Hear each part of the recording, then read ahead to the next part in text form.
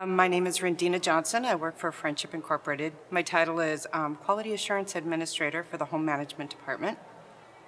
My light bulb moment would be when we discovered personal advocates.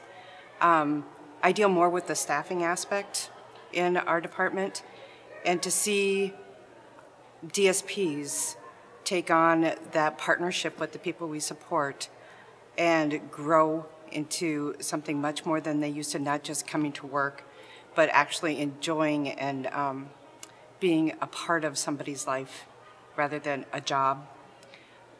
Currently, I think the one situation I could think of is there's a fella that hasn't seen his mom in 18 years, and the personal advocate did some research and found out that she lived in Texas.